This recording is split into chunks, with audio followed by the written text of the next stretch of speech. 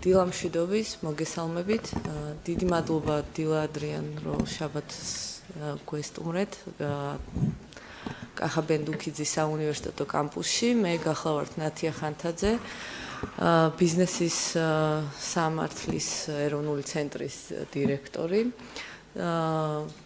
ჩვენ მერვეთ მასპინძლობთ წელს უკვე განგრძობადი იურიდიული განათლების კონფერენციას და როგორც წინა წლებში წელსაც, როდესაც ჩვენ პროგრამას ვადგენდით, ჩვენი მიზანი იყო, რომ იურისტისთვის რაც შეიძლება რომ იყოს საინტერესო მეტნაკლებად მოგვეცვა საკითხები, რომლებიც აქტუალურია როგორც სასამართლო პრაქტიკაში, ისე ახალი საკანონმდებლო ინიციატივები და შესაძლებლობები და ასევე მოგვეცვა ჩვენ ყოველ წელს გვაქვს ხოლმე ასეთი რუბრიკა, როდესაც თქვათ რაღაც ახალ განვითარებას, გლობალურ შეიძლება ვთქვათ განვითარებას წარმოვადგენთ ხოლმე. წელსაც გადავწყვიტეთ, რომ ბლოკჩეინზე და სმარტ კონტრაქტებზე გქონდეს ერთი სესია. ასევე ტრადიციულად პროგრამას თუ ნახავდით, ყავს ჩვენი მომხსენებლები, რომლებიც ყოველ წელს არიან ჩვენი მომხსენებლები და ჩვენი პროფესორები, მათზე ვინც ყოველ წელს იღებთ მონაწილეობას კონფერენციაში, აღარაფერს გეტყვით, გისურვებთ საინტერესო ორ დღეს და ძალიან დიდი იმედი მაქვს, რომ საინტერესო დისკუსიები გვექნება. ეს ორივე დღის სესიები იქნება შემდეგ ხელმისაწვდომი ასევე ელექტრონულად, იმიტომ რომ ჩართული არის კამერა და შესაბამისად ორივე დღეს ვიღებთ. ერთი თხოვნა გვექნება ნინო ბაქაქურის სესიასთან დაკავშირებით. ნინო ისაუბრებს სასამართლო პრაქტიკაზე და თხოვნა იქნება თუ კი რაიმე საქმეები გაქვთ, რომელსაც ქალბატონი ნინო განიხილავს ხვალ, თუ შეიძლება რომ ამ საქმეებზე გასაგებია კითხვები მოქმედ მოსამართლეებს, რომ არ დაუსვათ წინასწარვე შეგინთანხმდებით ამ საკითხზე, თუ შეიძლება რომ უბრალოდ თავი შევიკავოთ ასეთი შეკითხვებისგან. არა, უკვე დასრულებულ საქმეებზე შეიძლება, მიმდინარეზე არ შეიძლება. კარგით, ეხლა მინდა სიტყვა გადავცე ჩვენს მუდმივ პარტნიორს, საქართველოს ადვოკატთა ასოციაციის განათლების საბჭოს ხელმძღვანელს ირაკლი ყანდიაშვილს. ირაკლი ყანდაშვილი, მოგესალმებით. უპირველესად მინდა ადვოკატთა ასოციაციის სახელით მოგესალმოთ. ასოციაციის, რომელიც გახლავთ ყველაზე ფართე და მრავალი წევრის მქონე ადვოკატთა ასოციაციის სახით საქართველოში დაახლოებით 5500 მოქმედ წევრს ვაერთიანებთ კოლეგებო. მე ვხედავ, რომ ბევრი ჩვენი წევრი ესწრება აღნიშნულ ღონისძიებას. თავად ღონისძიება განგრძობადი განათლების მიზნებისთვის არის დაგეგმილი და ეს სწორედ ადვოკატთა ასოციაციის განგრძობადი იურიდიულ განათლებას მოიცავს თავისთავში, ნათია დამეთანხმება. მე მინდა მადლობა გადავუხადო თავისუფალ უნივერსიტეტს იმ მრავალწლიანი და მართლაც ნაყოფიერი თანამშრომლობისთვის, რომელი ფორმატის და რომლის ფარგლებშიც მათ შორის დღევანდელი და ხვალინდელი დღე, როგორც მნიშვნელოვანი საგანმანათლებლო ღონისძიება არის დაგეგმილი, ისევე როგორც ძალზე დიდი მადლობა მინდა გადავუხადო თავისუფალ უნივერსიტეტს, მათ შორის ძალზე მჭიდრო თანამშრომლობისთვის, რაც საკვალიფიკაციო გამოცდების ერთად ჩატარებას გულისხმობს და ამ ტექნიკური მხარდაჭერისთვის კიდევ ერთხელ ვაფიქსირებთ ჩვენს მადლობას. მე სიამაყედ შემიძლია გითხრათ, რომ წელს ძალზე დიდი ინტერესი არის ადვოკატთა პროფესიაში შემოსვლასთან დაკავშირებით. ჩვენ ახლა დღეს ღონისძიება გვაქვს. 2 სართულით მაღლა მიმდინარეობს საკვალიფიკაციო ელექტრონული გამოცდა პროფესიაში შემოსვლის და 1200 მსმენელი არის წლევანდელ გამოცდაზე რეგისტრირებული. ასეთი დიდი ინტერესი არასდროს არ ყოფილა. ეს იმას ნიშნავს, რომ პროფესიისადმი ნდობა იზრდება, ეს იმას ნიშნავს, რომ პროფესია კიდევ უფრო პოპულარული ხდება და ხვალდაზეგ მომავალი წლის კონფერენციებზე ახალი წევრებიც თქვენთან ერთად გაივლიან ამ მეტად საინტერესო ბიზნეს ფორუმს. მეორე მხრივ მე მინდა მივულოცო თავისუფალ უნივერსიტეტს ის, რომ უკვე მერვე წელია აღნიშნული ღონისძიება ტარდება. იურისები დამეთანხმებით, ყოველთვის გვაქვს რაღაც მიზანი, თუმცა მოპოვებული შენარჩუნება არ არის ხოლმე მარტივი. ის რომ მერვე წელი ასე სტაბილურად ტარდება ეს ღონისძიება, რა თქმა უნდა, ადვოკატთა ასოციაციის ჩართულობით და მხარდაჭერით, თუმცა ჩვენს გარეშეც ეს იმას ნიშნავს, რომ დიდია ინტერესი, ეს იმას ნიშნავს, რომ მართლა ძალზედ კარგი პროდუქტი შექმნა თავისუფალმა უნივერსიტეტმა ამ ფორუმის სახით. და მეორე მხრივ არ შეიძლება არ აღინიშნოს, რომ ჩვენ ადვოკატები და ადვოკატთა ასოციაცია, მე აღნიშნე, რომ ვართ ყველაზე დიდი პროფესიული გაერთიანება, თუმცა ჩვენ რიცხოვნებაზე არასდროს არ ვიგეგმებით, ჩვენი მთავარი მიზანი და მეთანხმებიან წევრები არის ხარისხი. და სწორედ ჩვენი თანამშრომლობა თავისუფალ უნივერსიტეტთან და ესოდენ ფართომასშტაბიანი მათ შორის დასწრება დღევანდელ და ხვალინდელ ფორუმზე არის სხვა არაფერი, თუმცა ცალსახანიშანი იმისა, რომ იქნება ხარისხიანი საგანმანათლებლო პროგრამები, რასაც ჩვენ მათ შორის ერთობლივად დიდწილად ადვოკატთა ასოციაციის წევრებს ვთავაზობთ და იმეც ვიტოვებ, რომ ძალზედ საინტერესო დღევანდელი და ხვალინდელი დღე იქნება. მე კიდევ ერთხელ მინდა ამ კუთხით მოგილოცოთ თავისუფალ უნივერსიტეტს, მეორე მხრივ მადლობა თანამშრომლობისთვის და მესამე მხრივ არ შემიძლია არ აღვნიშნო, იმიტომ რომ ძალიან ბევრ კოლეგას ვხედავ, ჩვენს წევრებს, მათ შორის სამეგრელო ზემოსვანეთის რეგიონიდან, ჩვენ გუშინ კიდევ ერთი დიდი ნაბიჯი გადავდგით პროფესიული განვითარებისთვის, ინსტიტუციონალური და ინფრასტრუქტურული კუთხით და ადვოკატებს უკვე ზუგდიდის ბაზაზე ადვოკატის სახლი გვაქვს, ძალზედ კარგად ინფრასტრუქტურულად მოწყობილი 3 საკონფერენციო დარბაზით და 2 საკომიტეტო მუშაობის დარბაზით ქალაქის ცენტრში. და გთავაზობთ, როცა კი დასჭირდება თავისუფალ უნივერსიტეტს ადვოკატებისთვის ამა თუ იმ საგანმანათლებლო ღონისძიების განხორციელება რეგიონში, ზუგდიდი და ზემოსვანეთის ოფისი მზად არის ამ მუშაობის და თანამშრომლობის რეჟიმში ჩადგეს. კიდევ ერთხელ გილოცავთ და მინდა წარმატებული დღევანდელი და ხვალინდელი საკონფერენციო დღე აღმოჩნდეს და მომავალი თანამშრომლობის კიდევ უფრო მჭიდრო, კიდევ უფრო არასდროთა გაცვლა გამოცვლის რეჟიმში ადვოკატთა ასოციაციასთან ჩვენ ამის მსაუბარს გიფიქსირებთ თავისუფალ უნივერსიტეტზე. ძალიან დიდი მადლობა, წარმატებები. დიდი მადლობა ირაკლი. დავით, თხოვ დავიწყოთ. საკუთარი თავი წარუდგინე ხალხს და მე ამის რომელი მის ჩართვა შეიძლება? აი პირდაპირ ჩართული გაქვს დათო ეს. არ მე მინდა რომ ცოტა. არა, შემინდა რომ ია. ხო, მე მიჩერია. ხალხს ხმამად. ესენი მუშაობს რომელიმე? ალექს მუშაობს ესენი? ამ მიკროფონით მიჩერია. იცი? ამით? ეს ნიშნავს რომ აი ამ დიამეტრში გავიმოწევ. всё. ეს ჯობი. კაი, მე ფუნქცია მაქვს, გამოსაფხიზლებელი ფუნქციაც მაქვს რა. დილამშვიდობის მეგობრებო. ჩვენი დღევანდელი პირველ რიგში წარმოგიდგებით დათო კაპანაძე და მე ვარ იურიდიული ფირმა LPA-ის პარტნიორი.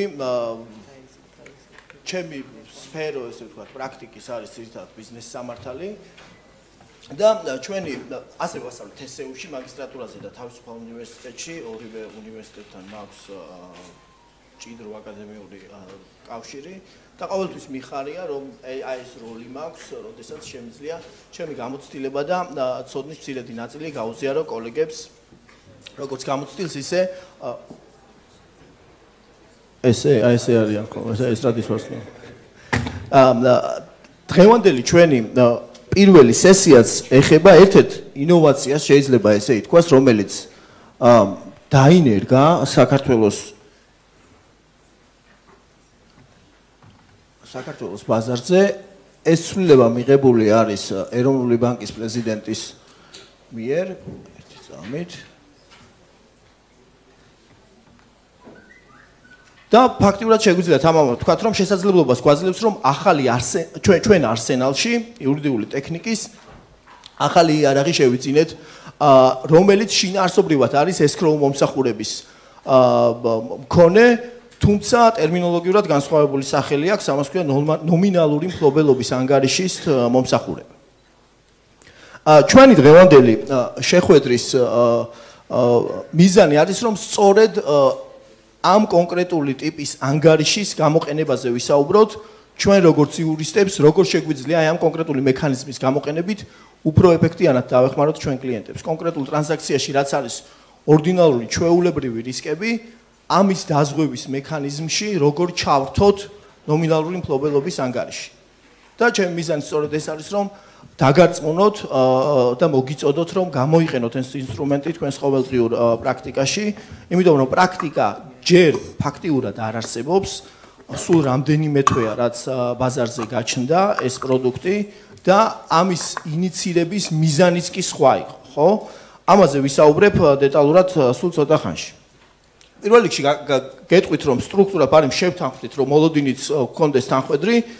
დავიწყებ ნომინალური ანგარიშის მარტივი განმარტებით, რომელიც არის მოცემული ეროვნული ბანკის პრეზიდენტის მიერ მიღებულ აქტში.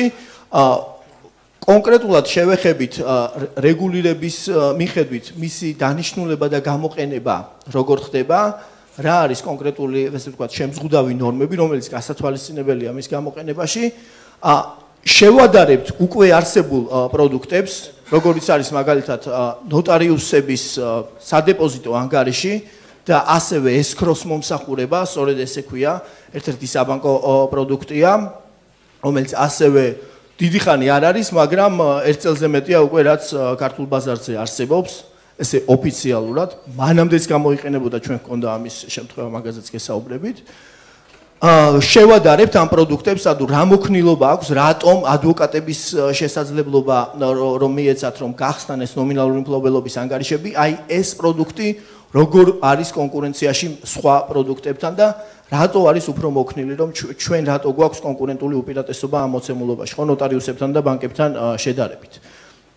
აუცილებლად განვიხილავთ კონკრეტულ საქმეებს და ამ კონკრეტული კაზუსების, ჰიპოთეტური კაზუსების მეშვეობით ვნახავთ თუ რა თავისებურება აქვს ნომინალური მფლობელობის ანგარიშით მომსახურებას, თვითონ ხელშეკრულებაში კონკრეტულად რა განსხვავებული პირობები უნდა ავსახოთ, რა სტანდარტები უნდა გავითვალისწინოთ და აი ამ ყველაფრის გათვალისწინებით ვისაუბრებთ რეალურად რა გამოწვევები გვაქვს, რომელიც იწყება დაუშვათ ეთიკური და ინტერესთა კონფლიქტით და სრულდება სხვა ტექნიკური თუნდაც დრაფტინგთან დაკავშირებული საკითხებით.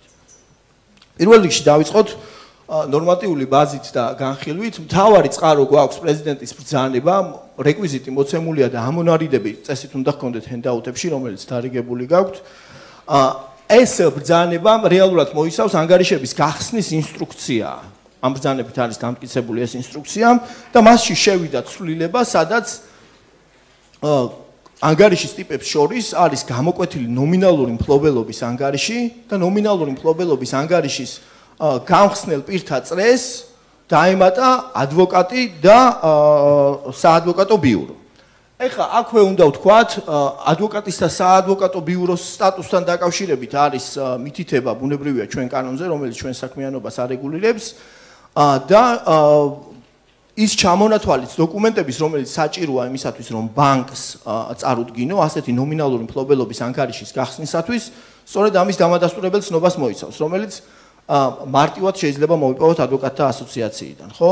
ადვოკატთა ასოციაციის ვებგვერდზე არის ხელმისაწვდომი, განსაკუთრებულად მინდა ხაზი გაუსვა თვითონ იურიდიული ფირმების ჩამონათვალიც, რომელთაც გავლილი აქვთ რეგისტრაცია ასოციაციაში. შესაბამისად, სწორედ ადვოკატებს და ადვოკატთა ბიუროებს, რომლებიც რეგისტრირებული არიან ადვოკატთა ასოციაციაში, მათ აქვთ შესაძლებლობა, რომ ასეთი ტიპის ანგარიში გახსნათ.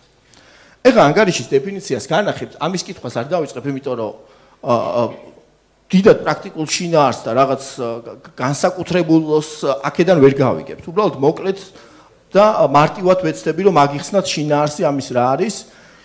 ეს არის ჩვენი ეს პირველ მრავლობით პირში ვიტყვის ჯობს, რომ არ განვარცხო დაუშვათ იგივე ფასიანი ქაღალდების შუამავლებზე, ნოტარიუსებზე და ასე შემდეგ. ანუ ადვოკატების და იურიდიული ფირმების, თუ როგორც გქნებათ ადვოკატთა ბიუროების, საადვოკატო ბიუროების ანგარიში, რეალურად ინტერნეტ ბანკინგში რო შეხვიდეთ, ვიზუალიზაცია რო წარმოიდგინოთ, ხო, ხსნი ინტერნეტ ბანკინგს, იქვე პირად ანგარიშებთან ერთად, იქნება ეს იურიდიული პირის თუ ფიზიკური პირის ახალი ანგარიში გამოჩნდება, რომელსაც აწერია ნომინალური მფლობელობის, ხო? ნომინალური მფლობელობა არის მახასიათებელი ამ ანგარიშის, რაც იმას ნიშნავს, რომ შენს აღრიცხვაში ამ ანგარიშზე მოხვედრილი თანხები და ბრუნვა არ ხვდება, ანუ განცალკევებულობის პრინციპი მოქმედებს და ამ ანგარიშზე აუცილებლად უნდა მოხდეს კლიენტის, ანუ ესე იგი ჩვენი კლიენტის სახსრები.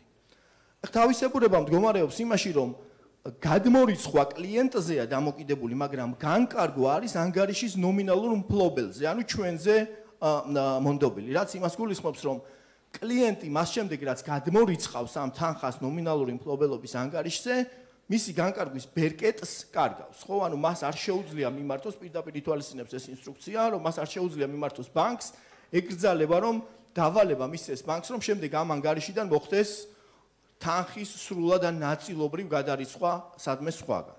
ხო, სწორედ აი ეს თავისებურება გვაძლევს შესაძლებლობას, რომ გამოვიყენოთ ნომინალური მფლობელობის ანგარიში იმ დანიშნულებისთვის, რომელიც დაგვეხმარება კლიენტებს უკეთ გაუწიოთ მომსახურება. ეხლა აქვე უნდა ვთქვათ, რომ რატო ჩაწერეს ეს? ნამდვილად არ ქონდათ განზრახული ამის ავტორებს და ინიციატორებს, რომ სწორედ ესქროს მსგავსი მომსახურების შესაძლებლობა მიენიჭებინათ ადვოკატთა კორპუსისათვის, არამედ მარტივი წინაპირობა იყო ამის, რომ კანონში, რომელიც ადვოკატის საქმიანობას არეგულირებს, პირდაპირ არის მითითებული, რომ კლიენტისაგან შეგვიძლია მივიღოთ სახსრები, რომელიც ცალკე უნდა აღვრიცხოთ. და პლუს დაცული უნდა იყოს, რაც იმას ნიშნავს, რომ ადვოკატს თუ რისკი შეექმნა და იგი პასუხისმგებელი გახდა ფინანსურად ვინმე მესამე პირის წინაშე, თუ კლიენტის ავანსი ირიცხება მის ანგარიშზე, ბუნებრივია იძულებითი ღონისძიებები შეეხება ასეთ ანგარიშზე განთავსებულ კლიენტის ავანსსაც, ხო? და ნომინალური მფლობელობის ანგარიში თავისი შინაარსიდან და ტექნიკური პირობიდან გამომდინარე უზრუნველყოფს, რომ პირის რისკი გამიჯნული იყოს, ფინანსური ვალდებულებები გამიჯნული იყოს ამ ანგარიშზე განთავსებული თანხებისა. რაც ერთის მხრივ ბუნებრივია, ახლა პირველი რაც გამოწვევა რაც იქნება ასეთ შემთხვევაში არის ის, რომ არავინ გამოიყენოს ეს ანგარიში ბოროტად. და იგივე საგადასახადო ორგანო იქნება და სხვა მესამე პირის წინაშე ნაკისრი ვალდებულებების შესრულების თავიდან აცილების მიზნით ნომინალური მფლობელობის ანგარიშზე თავისი, ესე ვთქვათ, ფულადი რესურსი არ მიმართოს და გადარიცხოს. ამას გრძალავს ჩვენი კანონმდებლობა, შესაბამისად თანხის შემოსვლის ერთადერთი წყარო შესაძლებელია იყოს ინსტრუქციის მიხედვით მხოლოდ კლიენტიდან წამოსული ფინანსური სახსრები. ხო, ანუ ჩვენ არ შეგვიძლია უცებ cash-drain-ი გავაკეთოთ ჩვენი პირადი ანგარიშებიდან და არსებული ფულადი რეზერვები უცებ ჩვენსავე გახსნილ ნომინალური მფლობელობის ანგარიშზე განვათავსოთ. ეხლა თვითონ რომ დაუბრუნდეთ თვითონ შინაარსს და თავისებურებას. ამისათვის მე მინდა გთხოვოთ, რომ შეხედოთ პირველ კაზუსს და სჯობია პრაქტიკული, ესე ვთქვათ, თქვენ უნდა გქონდეთ რამდენიმე გვერდიანი ამონარიდი, სადაც პირველ გვერდზე უნდა იყოს 3 კაზუსი. არ არის? თუ არ არის? არა, გაქვთ თუ არა? არა? კარგი, მაშინ ერთი წამით უნდა მადროვოთ.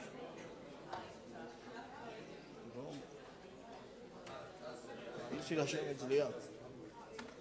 სად არის? აი მე ერთი მაშინ მე წავიკითხავ ჩემი კომპიუტერიდან, იმიტომ რომ პრეზენტაციაში არ მაქვს. და მაშინ ხმამაღლა წავიკითხავ. პერსონაჟების სახელების და გვარები არის ერთ და იგივე და მოსაწყენი. მეულუდი ხაჭაპურიძე ყავს მყიდველი და ნაირა ნიორაძე ყავს გამყიდველი. ო ამ ჰიპოთეტურ კაზუსში. და ყველაზე ესეთი ტიპური გარიგება რო განვიხილოთ, ნასყიდობის საგანი არის უძრავი ქონება, ბინა. ხო, რომელსაც არ აქვს არავითარი ნაკლი, არც უფლებრივი და არც ნივთობრივი. და არის კონკრეტული ფასი 100,000 ლარი.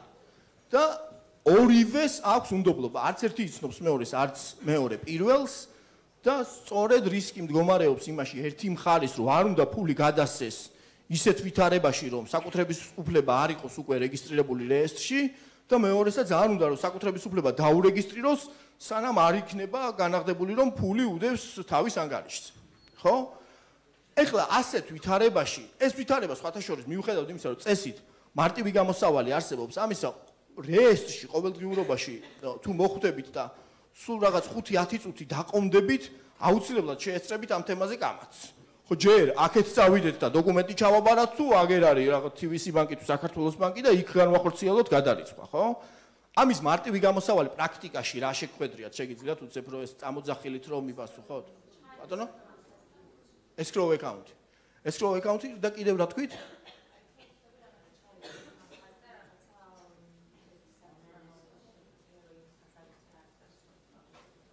ბანკს დავალებას აძლევდა თან თვალს უპაჭუნებს, რომ შეაყოვნე თანხა სანამ ამონაწილი არ ამოვაო? რაღაც ვალდებულების რეგისტრაცია. ხო? აი, მოდი ეს დავიწყოთ ვალდებულების რეგისტრაცია. ანუ ვალდებულების რეგისტრაცია რას გულისხმობს, რომ საკუთრების უფლება ჯერ გადმოდის მყიდველზე და იქვე ვალდებულების გრაფაში ჩნდება ჩანაწერი, რომ რაღაც ვადაში, რაღაც ფულადი სახსრები უნდა გადაეცეს გამყიდველს, ხო? ეგ რას ნიშნავს? ეხლა ტრანზაქციულად ცალკე ინსტრუმენტს ვქმნით, ხო? ან იგივე ხელშეკრულებაში ვამატებთ დამატებით კონკრეტულ პირობას, რომ აი ეს ვალდებულება არის კონკრეტული პირობა საკუთრების უფლებრივად უნაკლო მდგომარეობაში გადასვლით, მივდივართ რეესტრში რეგისტრატორთან, იმას ვუხსნით, რომ დავწმუნდეთ, რომ ეს სწორედ აისახება ამ მონაწილეში უძრავ ქონებას. ხო ესეა? ამ დროს რისკი გამყიდველს ისა აქვს, რომ ეს ვალდებულება რო არ შესრულდეს, მაშინ აღსრულებაზე უნდა იფიქროს, ხო ესეა? და აღსრულებაზე თუ დაიწყო ფიქრი, ეგ ავტომატურად ნიშნავს, რომ დრო და ხარჯი აქვს, ხო? ანუ დროც თავისებურად ხარჯში შეგვიძლია გადაგა. ანუ ხარჯი ეზრდება გამყიდველს, იმიტომ რომ რისკი სათანადოდ არ არის დაზღვეული. ამ დროს ეგ შეგვიძლია ვთქვათ სალსახად, რომ მყიდველისთვის უფრო ხელსაყრელია, ხო ესეა? იმიტომ რომ მყიდველი საკუთრების უფლებას უკვე მოიპოვებს, მაგრამ ფულის გადახდის ვალდებულება ჯერ შესრულებული არ აქვს. ესქროუს რაც შეეხება, ხო? ესქროუსთან დაკავშირებით, იგივე ჰენდაუთებში თქვენ ნახავთ, რომ იგივე ინსტრუქცია გაცილებით ადრე უკვე ამატებს ჩანაწერს ესქროუ მომსახურებაზე და ესქროუ მომსახურებაზეც ვისაუბროთ. ეს არის ერთ-ერთი პირველი კონკურენტი პროდუქტი, ესე ვთქვათ, ნომინალური მფლობელობის ანგარიშის. რაზეც დღეს გვექნება ჩვენ საუბარი. უпростоრად ამ ანგარიშით კონკრეტული მიზნობრიობის გამოყენების. ესქროუს მომსახურება პირველ რიგში უნდა ვთქვათ, რომ ექსკლუზიურად შეუძლიათ გაწიონ ბანკებმა. კომერციულ ბანკებზეა საუბარი, ხო? კომერციული ბანკი თავის შიდა საბანკო ანგარიშზე, რაც შიდა საბანკო ანგარიში რას ნიშნავს, რომ ფაქტიურად მას მფლობელი არ ყავს, ხო? შესაბამისად, აქაც დაცულია, ანუ რომ შევადაროთ აღსრულების კუთხით ვიღაც კონკრეტული პირის მიმართ განხორციელებული აღსრულების მოქმედება ასეთ ანგარიშს ვერ შეეხება, იმიტომ რომ ეს მარტივად რომ ვთქვათ, პატრონი არ ყავს, ხო? იმიტომ რომ შიდა საბანკო ანგარიშია, ტექნიკური ანგარიშია.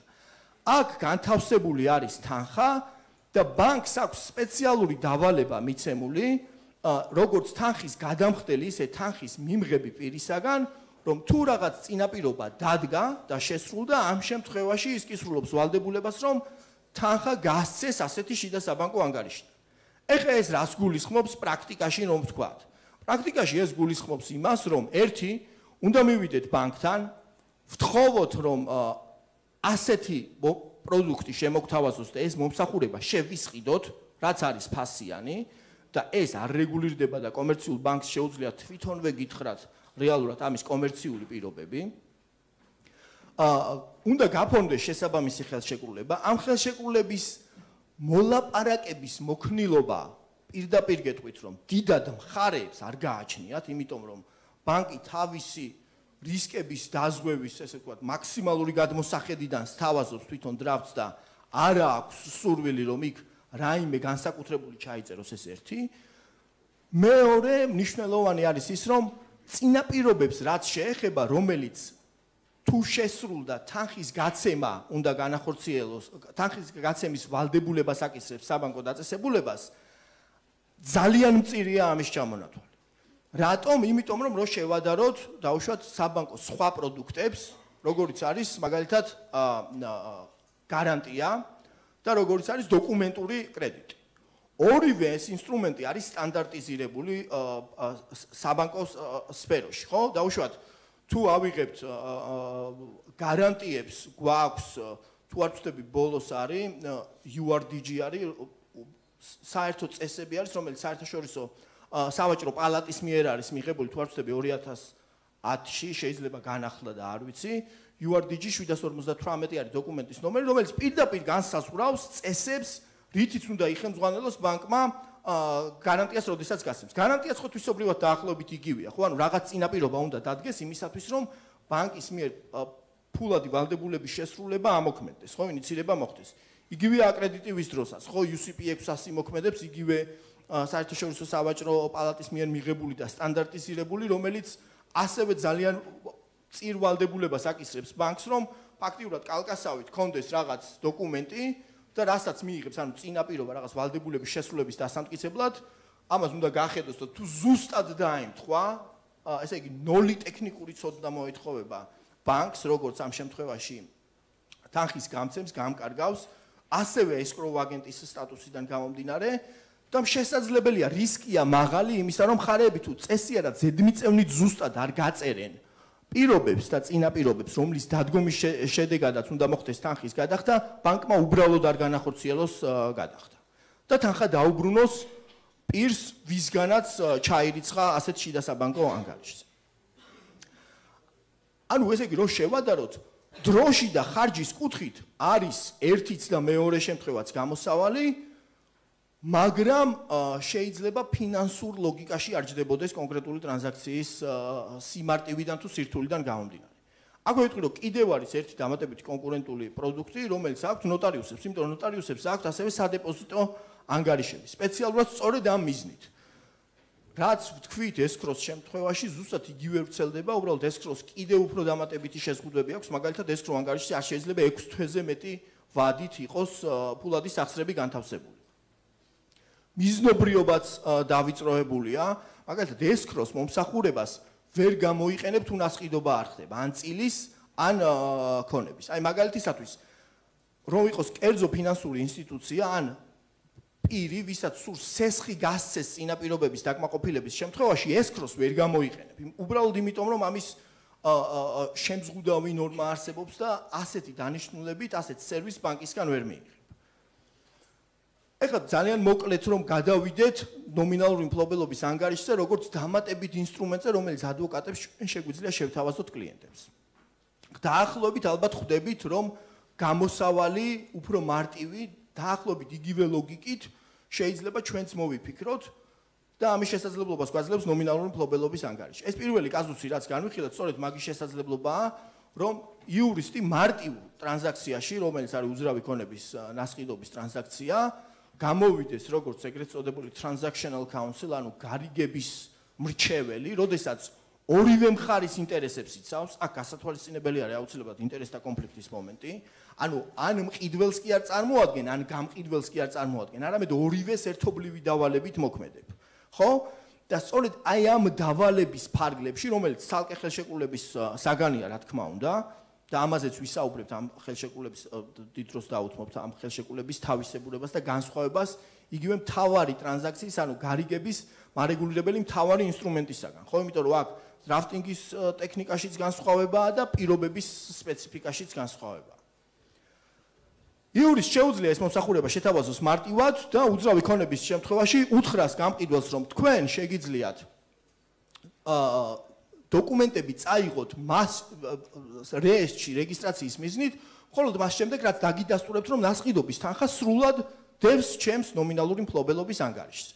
იმ პირობით, რომ ნომინალური მფლობელობის ანგარიშიდან თანხის გაცემის წინაპირობა ამავე ხელშეკრულებაში ეწერება და ეს იქნება რომელიმე მხარის მიერ ამონაწერის წარდგენა საჯარო რეესტრიდან, სადაც კონკრეტული საკადასტრო კოდის მქონე ქონებაზე მესაკუთრედ ამოვა